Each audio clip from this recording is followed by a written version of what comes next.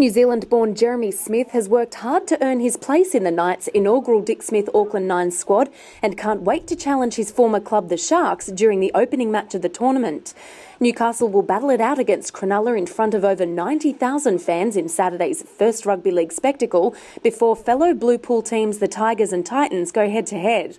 It's always good playing against your old club, and I suppose some of the boys that you got along with really well was they'll be looking to sort of put you on show a bit, but let's hope that doesn't happen. The Knights squad touched down in Auckland early on Thursday morning but wasted no time getting stuck straight into training. Smith admitting he's not sure what to expect when they kick off at Eden Park. I just said to Wayne before, I said I'll probably just sit out on the first little stint and see how it unfolds and see where I can sort of slot myself in. But no, it'll be good. I'm excited to get involved. It's a good concept for the game, and I suppose expanding the game is it's always a positive. Some Newcastle fans turned out to watch the players get put through their paces in Henderson. Among them was Paulie, arguably the Knights' most passionate New Zealand-based fan who never misses a training session when the club are in town. And this particular Thursday was his lucky day. I've been a Knights supporter all my life.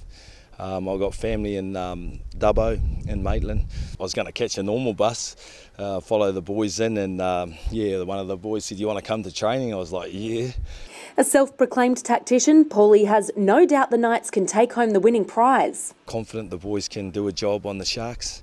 If we beat the Sharks, I think we can top qualify that pool blue against the Titans and the Tigers. On Friday, Knights coach Wayne Bennett and captain Jared Mullen will join the other 15 coaches and captains for an official NRL Auckland Nines breakfast. Then it will be a busy day for all of the clubs, with tourism activities taking place before a huge civic reception at Aotea Centre in Auckland CBD, where every player from all of the clubs contesting the Nines will meet with the fans and take part in a mass signing session. So people will see the players out and about, but again, if people want to see them all in one place at one time, that major event in our main city square, Aotea Square, at lunchtime on the Friday is the place to be. Amy Lindsell, NRL.com.